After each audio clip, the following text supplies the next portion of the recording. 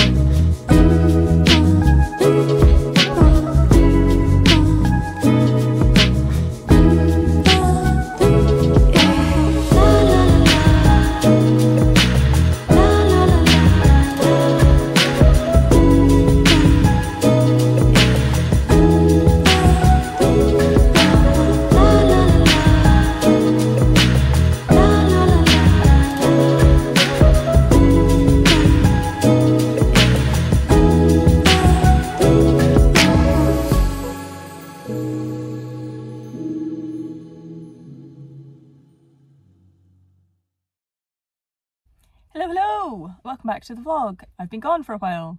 I feel like I say that at the start of every video, but it's true.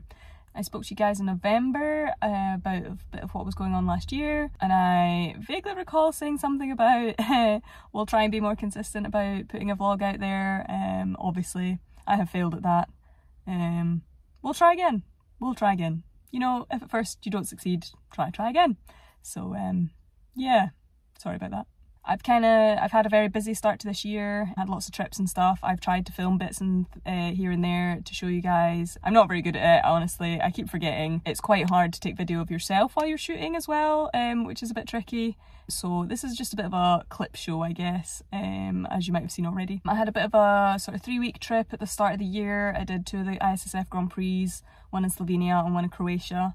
Struggling a bit there, just like couldn't quite settle. It wasn't awful, but it wasn't great, just not quite settled yet. We then went straight from there to Austria and Munich for the H&N and the Maiden Cup. Yeah, it was pretty good. It got better. I had one good match. I kind of tweaked a bit. I got fed up of shooting badly, so I spent a good 15 minutes at the start of the match like tweaking until I could find some good feeling. And then yeah, that match went well, or the rest of that match at least went well, and the match the next day went really well. Munich again, I was quite close to the final, but like not close enough. So yeah, I was like pretty happy with how that had gone.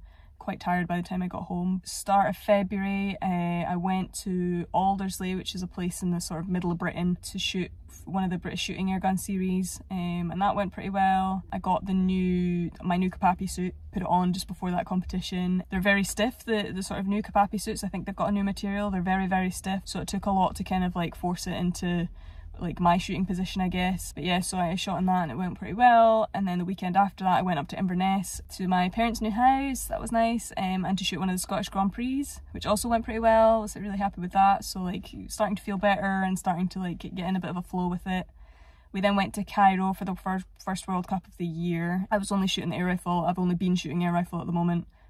I'll come to that in a minute actually. But yeah, it went really well. I shot 6:34 in the match, which was an equal world record.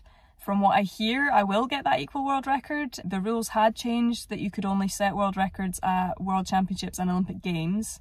But I believe with the new management, they've decided to reintroduce the world records starting from the 1st of January. So I'm told I will get that as an equal world record, which is pretty cool. Yeah, I went through the final and shot really well again in the final. I was really happy with how I was shooting and managed to win. So that's me, my 2nd World Cup air rifle medal and my 4th World Cup overall medal, which is pretty cool. Had a little bit of a break when I got home before heading out to Europeans. Yeah, Europeans went really, really well as well, as you might have seen.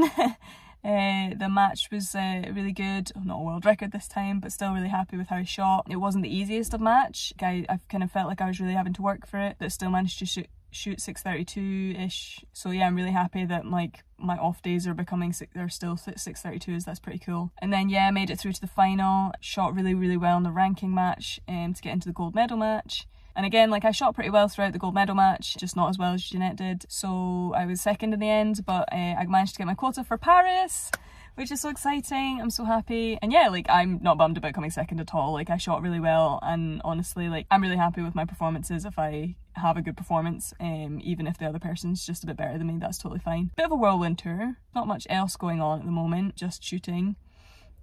But that's me like succeeded at my goal was to get that quota place at the Europeans, so goal checked. Woo! So I'm now at home for a little bit. I've got a couple of weeks since I got back from the Europeans. This is the end of the 1st week, so I've got another week at home, and then I go down south to sort of again that same place in the middle of England to do some training, and then I've got I think another three or four weeks at home, and then I'm going to go to IWK in Berlin before heading out to Baku for the next World Cup. So yeah, it should be an interesting time. Next week, I start shooting 3P again for the first time since I think October.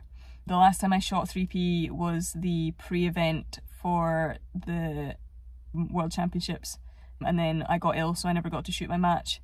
But yeah, that's the last time I managed to shoot 3P. So it's been a long time. I kind of felt that I just needed to take a pause and to take a break and to take some things off my plate. I guess if you watched the last video, you'll have seen like I had a lot going on last year and I was really struggling with life in general, I guess, and I really just needed to give myself enough space and enough time to sort of recover, I guess. So I'd made the decision in October to drop 3P through to Europeans and just focus on shooting air rifle and focus on doing it well, focus on trying to enjoy it, remembering how it is I perform, winning that quota place. That was really my focus. Trying to like get healthy, which I can say, touch wood, I've been healthy since I got home.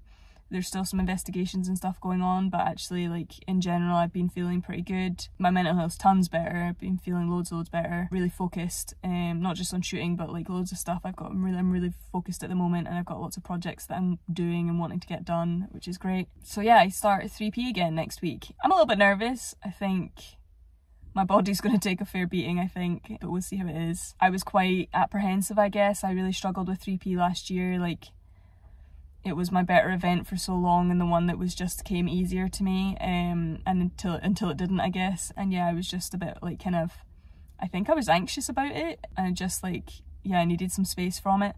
So I've taken the time off. I'm actually feeling better about it now. Like, I'm feeling like excited to go and shoot it and excited to start training it again. So I think that the time off did exactly what I intended it to, which is great. Hopefully I will be able to film a bit of that and you'll get another vlog in a week or two, which is exciting. I think that's it for the moment. Sorry it's a bit of a short one and a bit of a clip show, but that's just who I am as a person.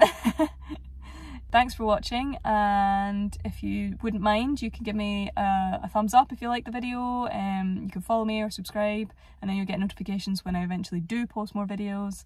That'd be awesome. So thanks guys, see you later, bye.